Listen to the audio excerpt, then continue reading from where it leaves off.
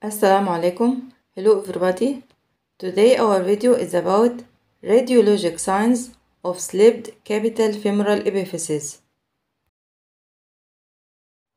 Introduction. Slipped capital femoral epiphysis or SCFE is one of the most common hip disorders in adolescents, characterized by the displacement of the femoral head epiphysis relative to the femoral neck. This condition occurs when the gross plate physis weakens, allowing the epiphysis to slip in a posterior and inferior direction. Early detection is critical to prevent long-term complications like hip deformities and osteoarthritis. X-ray are the primary imaging modality used to diagnose SCFE, and recognizing its characteristic signs can ensure timely and effective treatment.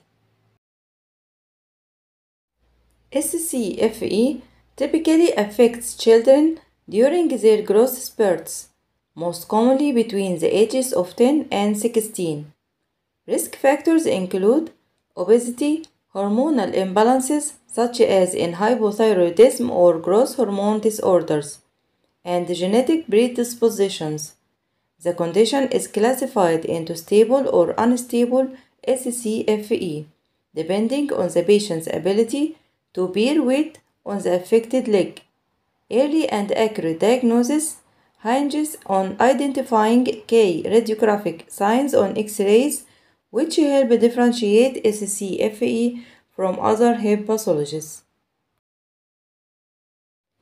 Key X-ray signs of SCFE include: number 1, Klein's line; number 2, widening of the physis, gross plate; number 3, posterior displacement of the femoral head; number 4, decreased epiphyseal height; number 5, metaphyseal blurring or remodeling; number 6, Trethough's sign; number 7, Steele sign. Number 1, Klein's line. One of the earliest and the most reliable indicators of slipped capital femoral epiphysis is Klein's line, which is drawn along the superior edge of the femoral neck. In a normal hip, this line should intersect a portion of the femoral head. However, in cases of SCFE, the line fails to intersect the femoral head due to the slippage. This finding is often subtle in early stages, so careful attention is required.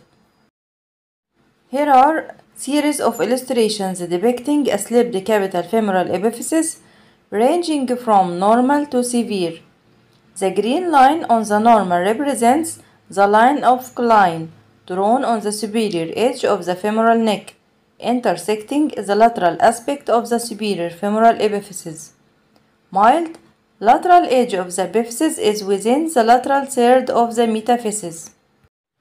Moderate lateral edge between the lateral third and the halfway point of the metaphysis. Severe medial third over the halfway point of the metaphysis. Number 2, widening of the physis, gross plate. Another hallmark of SCFE on the X-ray is the widening of the gross plate. This occurs because the epiphysis begins to separate from the metaphysis, creating a visible gap. This widening is particularly noticeable on the anthroposphere views of the hip and is a strong indicator of slipped capital femoral epiphysis progression. Number 3, posterior displacement of the femoral head. On the lateral X-ray view, one of the most significant signs is the posterior and inferior displacement of the femoral head relative to the femoral neck. This shift gives the appearance of the ice cream slipping off the cone, where the rounded femoral head looks as though it is slipping off the neck of the femur. A slipped capital femoral epiphysis of the left hip is shown on the radiograph. The relationship of the femoral head to the neck after a slip has been likened to an ice cream scoop falling off its cone. Number 4. Decreased epiphyseal height. A less commonly discussed but important finding is a reduction in the height of the femoral epiphysis. As the slip progresses, the height of the femoral head becomes flatter and less rounded. This is best visualized on the frog leg lateral view of the hip.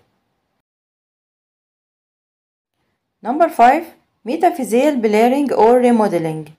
In chronic cases of SCFE, remodeling changes in the metaphysis may be visible. Blurring of the metaphyseal edge and the development of cystic changes or sclerosis near the physis can suggest long-standing slippage, which often necessitates more extensive treatment.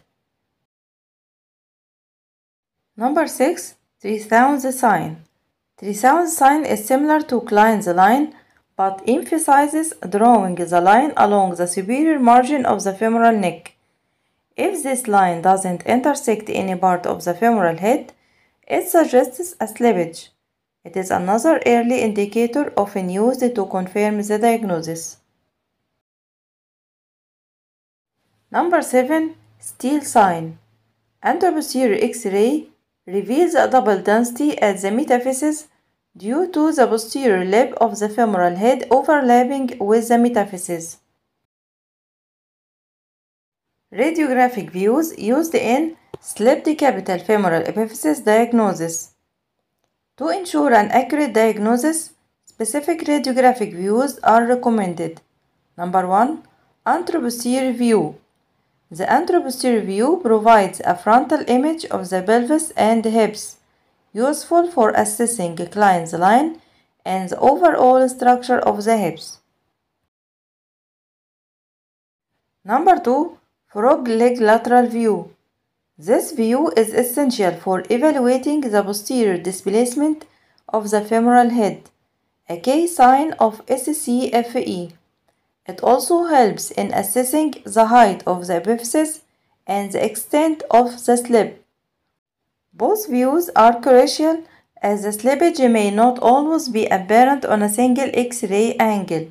A combination of both is typically required for accurate detection of slipped capital femoral epiphysis. Differentiating slipped capital femoral epiphysis from other conditions. SCFE can sometimes be confused with other conditions like leg calvi burst disease or hip dysplasia.